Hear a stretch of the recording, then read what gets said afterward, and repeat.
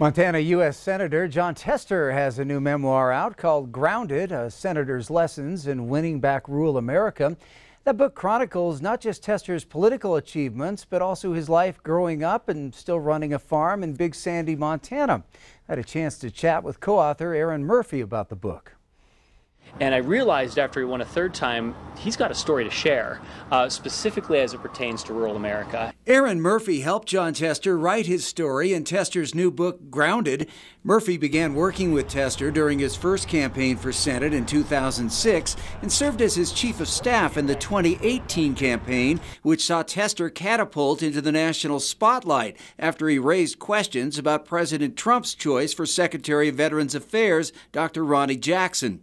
In his position as ranking member of the Veterans Affairs Committee, we were privy to a bunch of different people coming to us from the White House raising flags about Dr. Jackson, and raising those questions led to his essentially him pulling his name from consideration. That drew the ire of President Trump, who made an unprecedented 4 trips to Montana to campaign for Tester's opponent, Matt Rosendale. And then when he won, by the way, by the largest margin he's ever won by in Montana as a U.S. Senator, people started asking why. And that's another thing that Grounded does, was get into the why behind how a Democrat in Montana who looks like Jon Tester can win in a state that is still pretty red.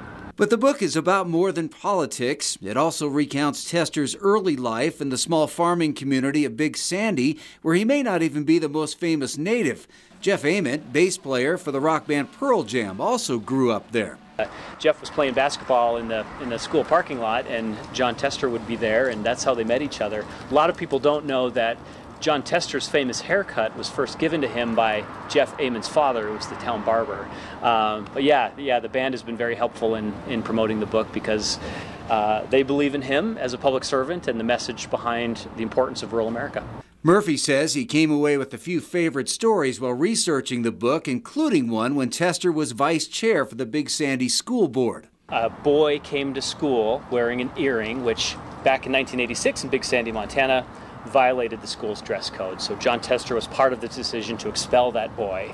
And one thing led to another, and the ACLU got involved. It became a statewide news story. Part of the research for this book, I called up that boy, who is now a grown man, and he still remembers the story very clearly, still holds a grudge, and it was just a really nice piece of color. But what it showed us was Jon Tester's leadership has evolved, and this book really gets into what he's taken away, learning service at all levels of government, from this class president to Big Sandy school vice chair to the chairman to state legislator to United States Senator. And before going to work for Senator Tester, Aaron Murphy also spent some time working in the Q2 News Department. Grounded is on sale now.